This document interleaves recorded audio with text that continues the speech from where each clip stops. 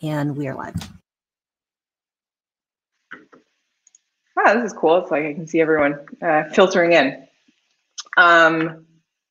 Yeah, I have no idea how I'm going to follow that because I cannot sing and I cannot rap and I don't have any presents to open. But I'm still super, super excited to share this talk with all of you because today I'm going to talk about our path forwards towards Tendermint 1.0 at long last. So first things first, my name is Tess and I am the VP of Engineering at Interchain GmbH, where I focus on Tendermint Core. And just as a heads up, today I'm running my slides using Keynote, which means that I can't see the chat in the like crowdcast thing while I'm presenting. It's just like all Keynote for me. So that means that I'm just going to ask everyone to like drop questions into the chat, and then I should have about 5 minutes at the end to take questions. So cool. So I want to begin by going very briefly over some of the history of Tendermint Core, and then I'll talk about where we are today, and I'll highlight a few of the major changes that have been released this year. And then with that context in mind, I'll dig into our plans for a 1.0 release. So today, Tendermint Core is already being used to secure more than $1 billion across many blockchains and many projects. And we're just so excited to start finally moving towards this 1.0 release that will reflect the project's maturity and promise.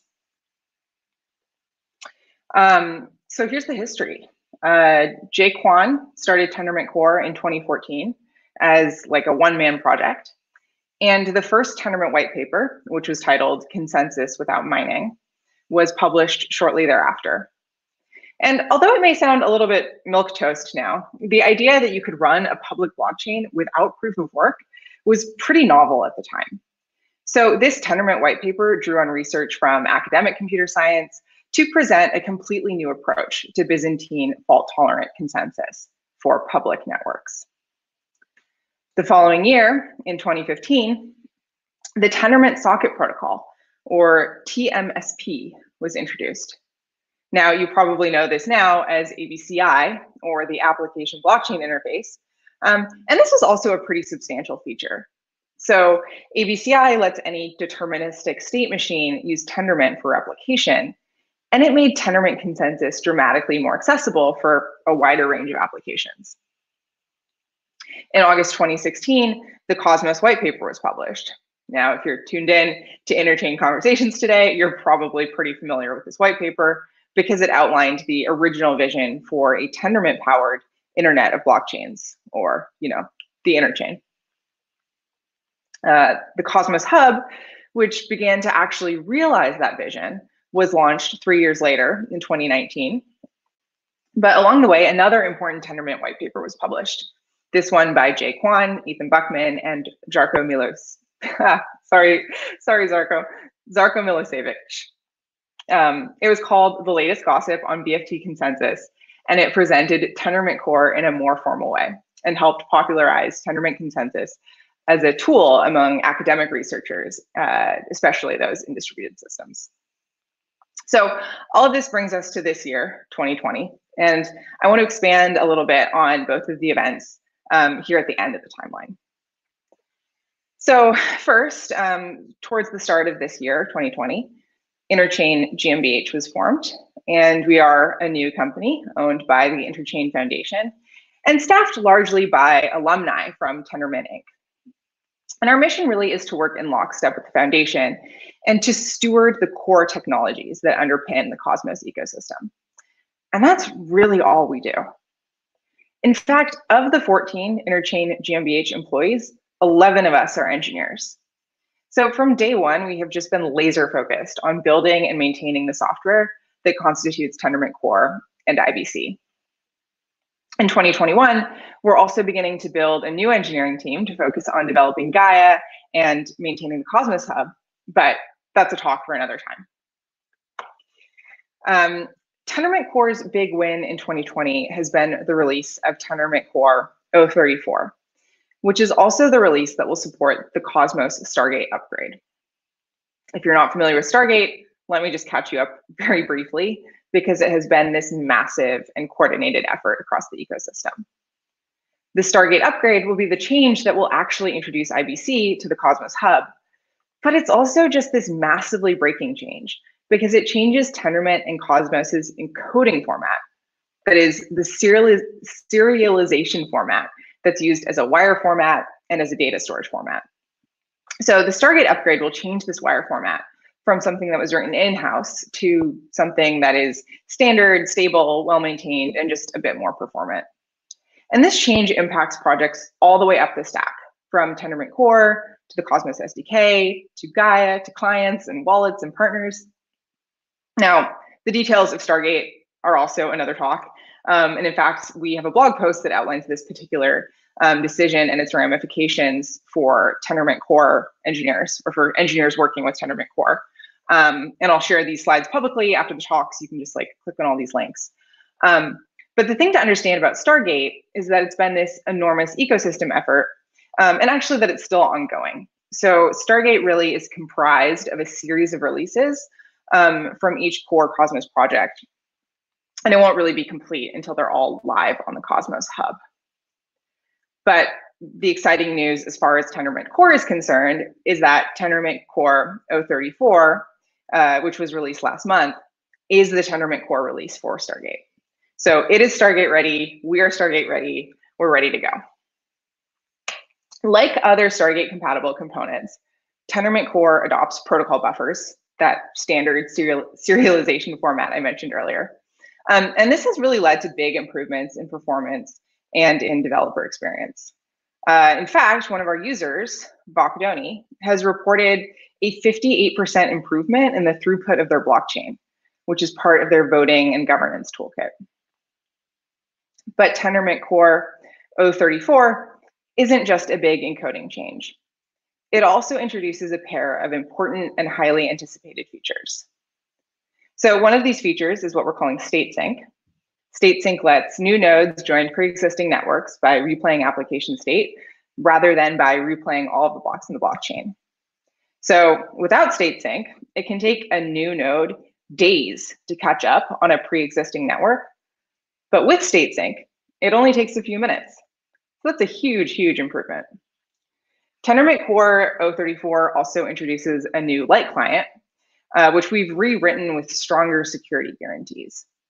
So this is really critical for the safety and security of IBC, since the IBC relayer uses the Tendermint light client to verify that packets have been included on both sides of an IBC transaction. Finally, the introduction of a new light client means the introduction of like a bit of a new attack surface for Byzantine behavior. So consequently, we've completely revisited the way that Tendermint Core handles evidence of misbehavior, and we've given the light client ways to identify malicious behavior and then report it to full nodes who can then come to consensus and hold any misbehaving parties accountable. So state sync, the new light client, and the protocol buffer migration are some of the major new features included in Tendermint 034. But there are also more than 100 bug fixes, performance improvements, optimizations, simplifications, refactors, so on and so forth. So to see them all, they're all in our changelog, which I think is actually the largest Tendermint Core changelog to date. I also just want to give a shout out to my team. I'm super, super proud of the team that has done this work, not only for everyone's diligent engineering, but also just for the time that everyone has taken to answer community questions in Discord, to triage issues open on GitHub, to write blog posts and documentation, and just to really like invest back in the community to make sure that everyone can make the most of everything coming out in Tendermint 034. So what's next?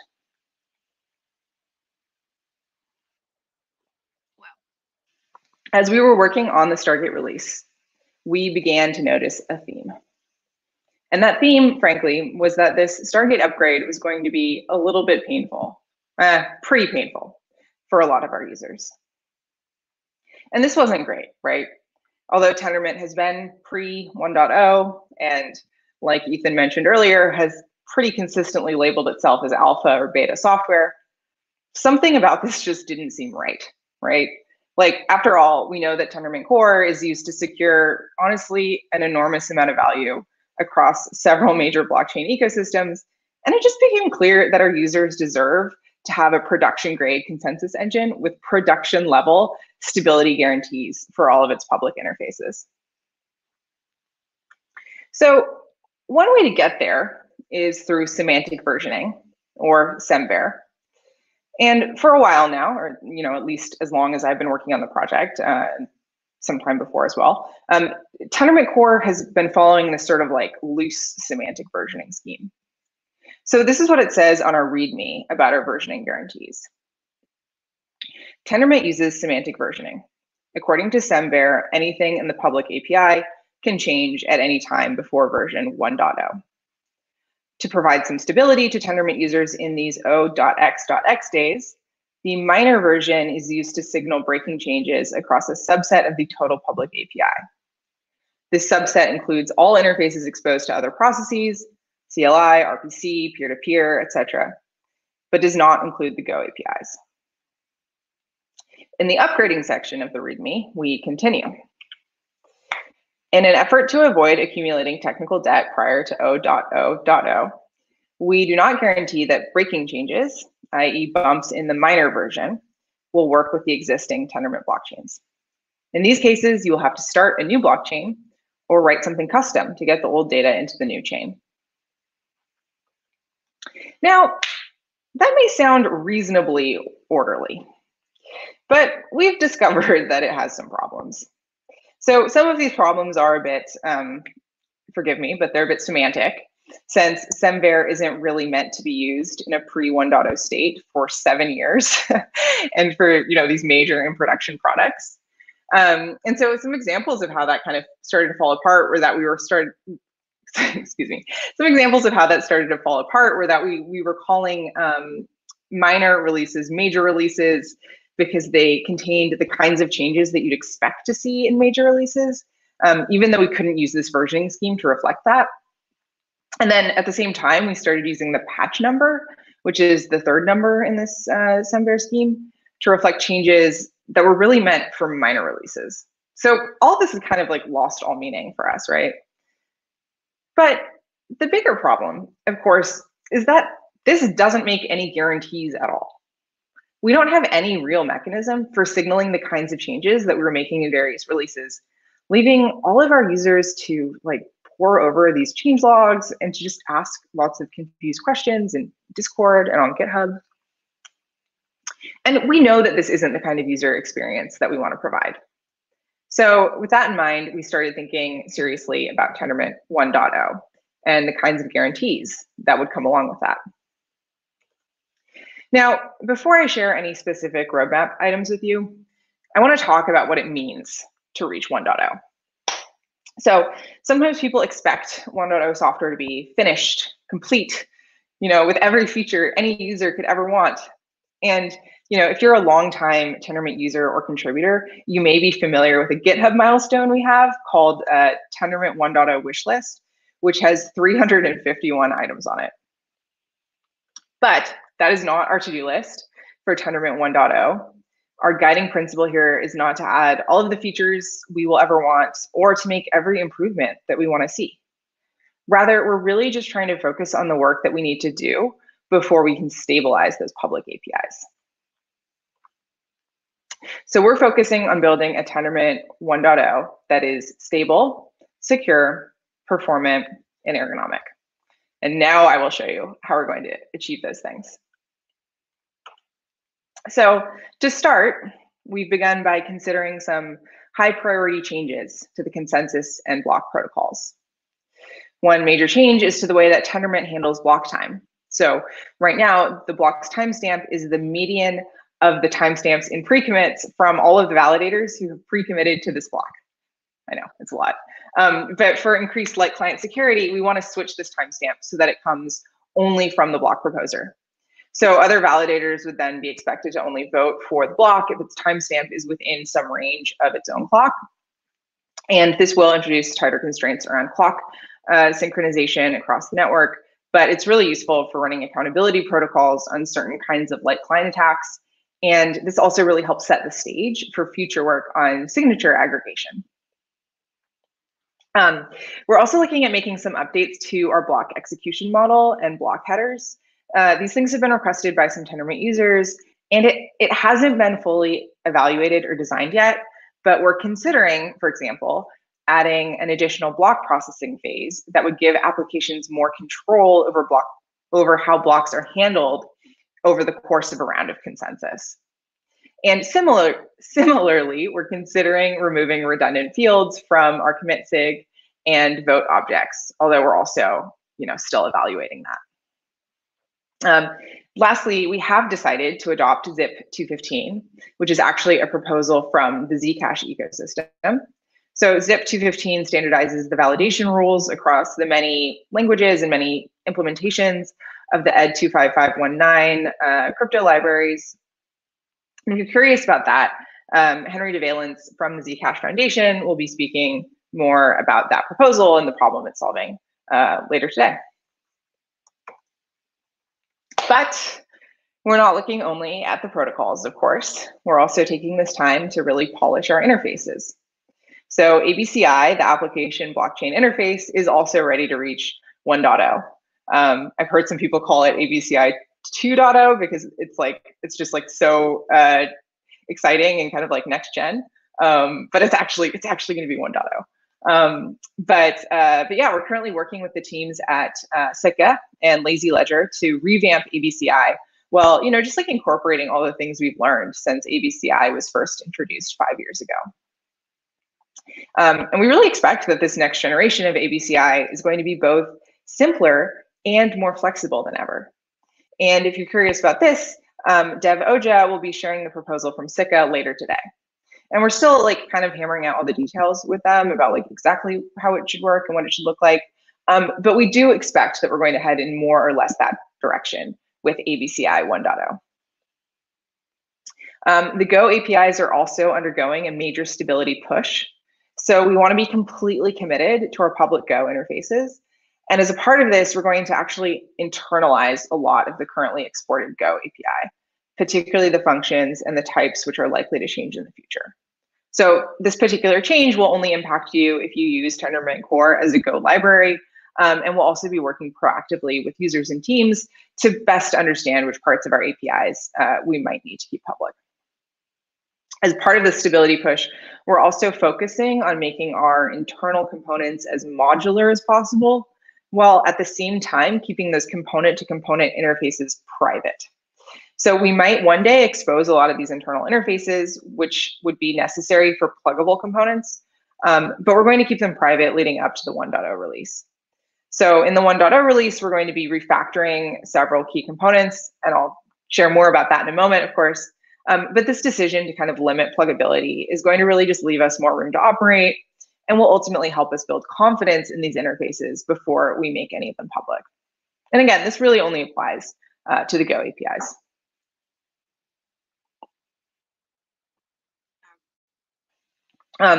We are also going to adopt gRPC for communication between Tendermint and the signing tooling known as PrivVal. And we'll be evaluating the possibility of adopting gRPC more widely across our entire RPC layer. Finally, we'll be investing in increasing the range of changes that can happen through soft upgrades through a mix of upgrade tooling and likely some more aggressive versioning as well. And this is also currently being designed, and there's actually an RFC open on the spec repo right now, if anyone wants to take a sneak peek.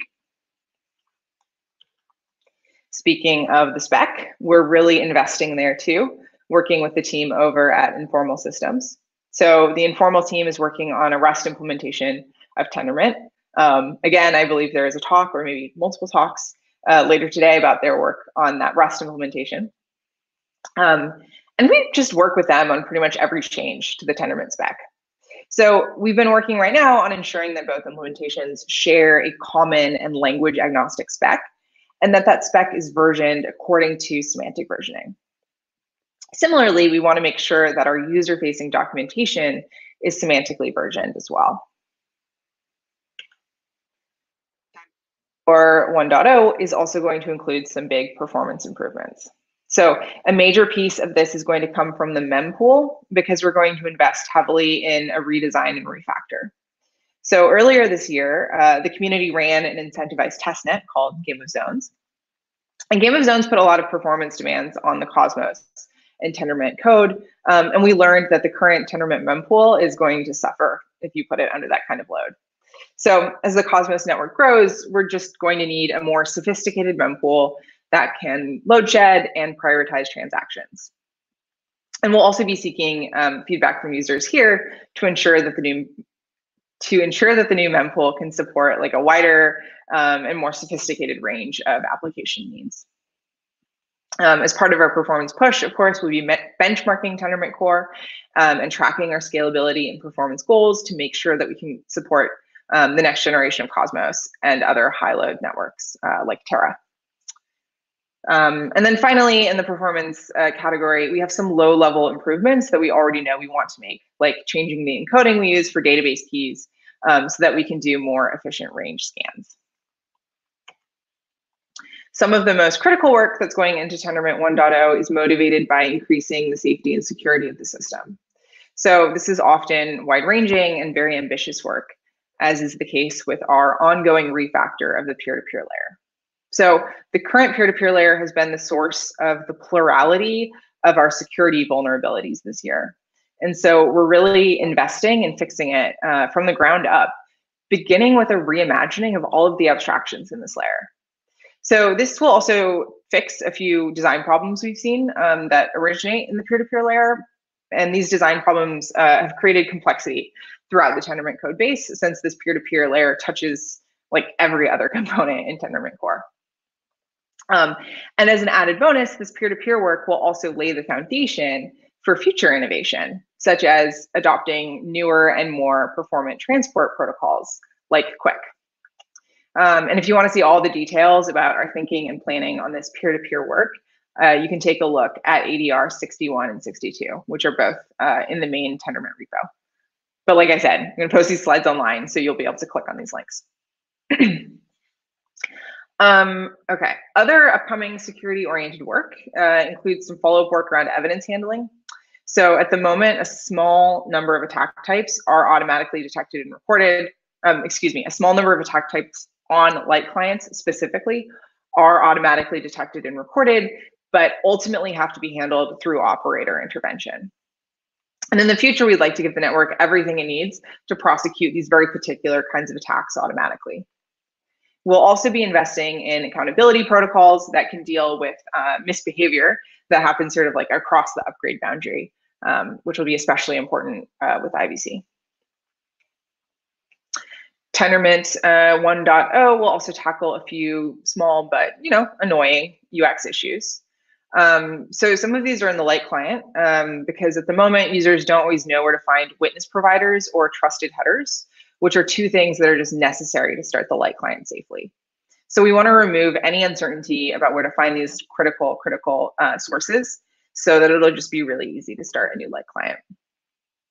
We're also going to remove older versions of the blockchain reactor and unify all users around blockchain reactor v2, which is the latest one.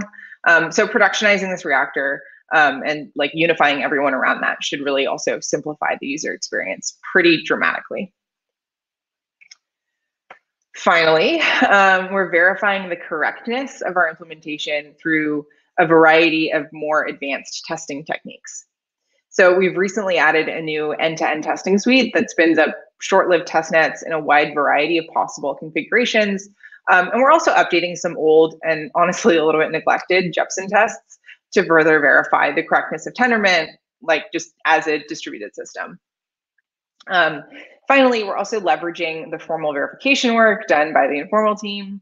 Again, it's like another topic that will be coming up later today. But we're leveraging some of their work to create model-based tests, which really help verify that our implementations are correct and that they adhere to the formally verified specifications. Okay, so that is all a lot of stuff, but I hope you can see that we're staying really focused on those 4 themes that I mentioned earlier.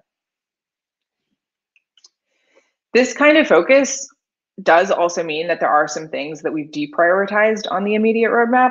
And although we may want to do some of these things eventually, they didn't quite make the cut for Tendermint 1.0. Finally, before I wrap up, I want to share with you a very estimated roadmap. So as you can see, we're actually planning on partitioning all of this work into 2 upcoming releases, Tendermint 035, which we expect to release sometime in the middle of next year, and then Tendermint 1.0, which we expect to release early the following year. And again, this is really an estimate, since a lot of the changes that I've highlighted haven't been fully designed yet. It's just very difficult to commit to hard deadlines. But this is what we think will happen right now. So Tendermint Core 1.0 is all about investing in the basics. It's about ensuring that we have a stable and secure foundation that our users can really rely on. But it's also about creating a foundation for us that we can use for future cutting-edge consensus work. And as we work towards Tendermint 1.0, we'll continue to explore new ideas in consensus with an eye towards Tendermint 2.0, 3.0, and beyond. Okay, so that's basically all I've got. Thank you very much. But before I take questions, I also have to, I just must mention that we're active on Discord, and that we always welcome issues and PRs on GitHub. We've tagged beginner-friendly ones with good first issue. And maybe most importantly, we are hiring. We are looking for more engineers to join the core Tendermint team, and some of our other engineering teams as well. So you can see all of those jobs on our website at Interchain Berlin. Here is all of my contact info. And now I think I can get out of Keynote dominated mode and see what the questions are, if there were any. Let's see. I stop my screen. That's fine too.